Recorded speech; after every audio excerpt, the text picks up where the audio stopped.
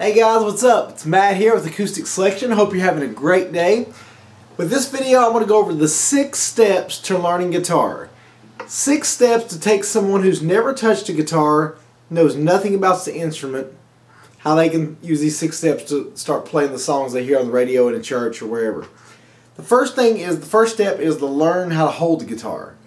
If you're a beginner, you might want to find a thinner guitar because it's easier to kind of see down the neck and see the bass of the guitar. So the first step is just learn. What I'll do is just sit a place where my leg is higher than my waist, because if you're not, the guitar dumps out. So you want to get in a place, any kind of seat where your leg is higher than your waist, and then get in a position where you can kind of lean the guitar back to see what you're doing here, because you're going to have your arms sitting on the base of the guitar, and you need to have your hand in a position where you can take it up and down and see what you're doing. And then with holding the pick, you want to have your pick and take your thumb straight across it, and then have the back of your finger just do whatever's comfortable. Whatever can, you don't want to hold the pick too tight, but you want to get in a position where you're comfortable and you can look and see your guitar, kind of lay it back a little bit and see what you're doing. So that's the first step, learn to hold the guitar. The second step seems kind of funny that it would be a step, but you want to make sure your guitar is in tune. No matter how great of a guitar player you are, if your guitar is not in tune, you're not going to sound right. What I recommend is getting an electronic tuner. And what that does is you go through and you can go to each string and it'll tell you, like as that line is red there, it'll tell you to tighten or loosen the string.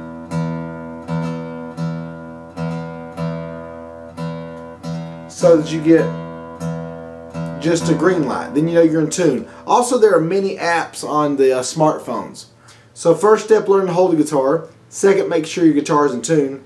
The third step is learn your first chords. Now I'll put a link at the bottom here in the description, Matt McCoy, first 4 chords.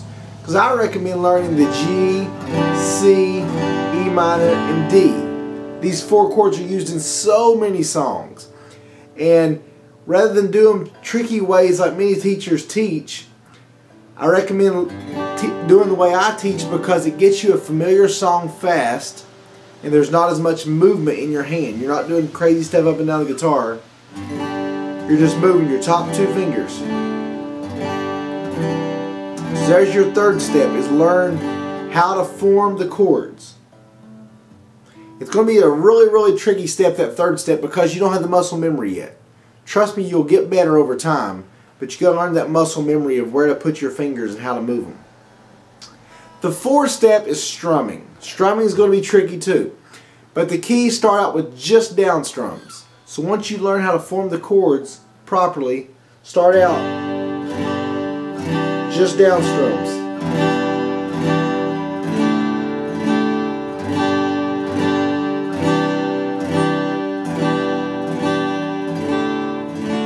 After you get more advanced that, maybe add some up strums.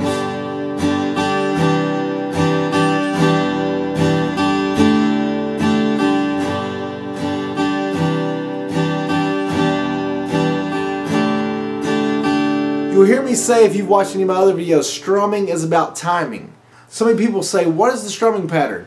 Always remember, it's not about a pattern of up and downs, it's about timing.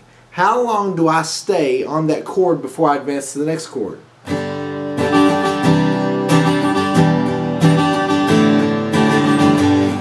can see the timing there is the same as if I'm going like this. It's 2 beats per chord.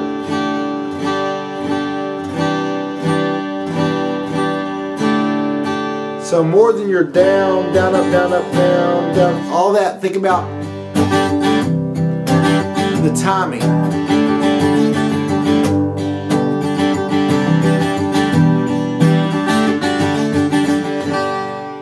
So we have the first 4 steps: holding the guitar, tuning the guitar, learning to form chords, then strumming. The 5th step is knowing which chords go together. Now the first thing I would tell people is to just do a simple Google search. Find the song you want to do. Let's say it's Chris Tomlin, Holy is the Lord. I would simply Google Chris Tomlin, Holy is the Lord chords, and look up the chords and see the patterns. If you want to write your own music, know that in a certain key, certain chords go with that key.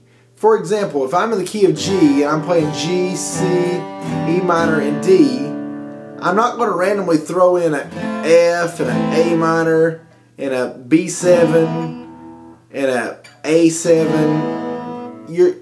There are certain chords that go in a certain key, and if you stray away from those, it's not going to sound right. So particularly when you're writing your own music, as long as you stay with, let's say again, the key of G, and I stay within those 4 chords.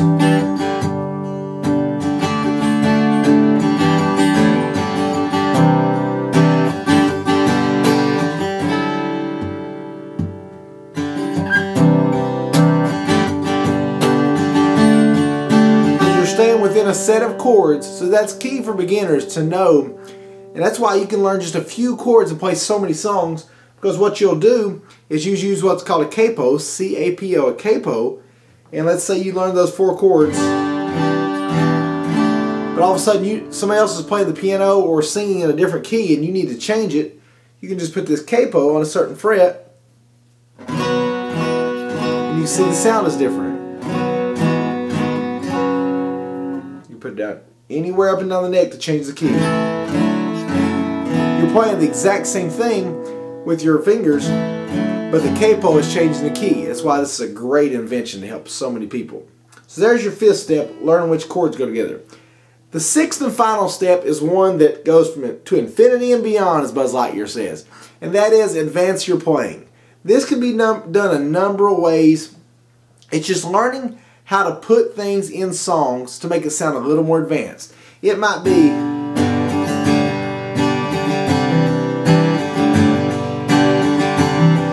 hammer-on. It might be walking in and out of a chord.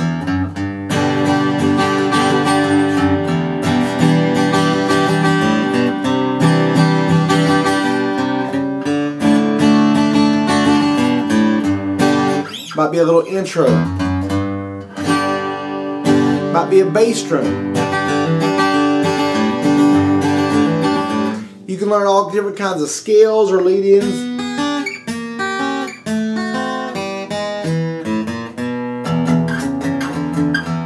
You can learn variations of different chords. So let's say that's a G, or you can do a bar chord. That's a G, play an E, or a power chord E. You could do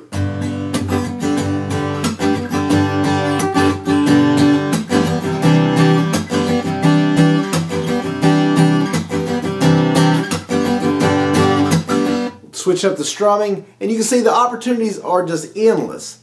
So there's your 6 steps. Learn to hold the guitar, learn to tune the guitar, learn to form chords, learn to strum, learn which chords are grouped together, and then the 6th and final step, practice ways of advancing your playing, adding scales inside the chords, in between chords, learning different strumming patterns, learning intros, hammer-ons, hammer-offs, that kind of thing.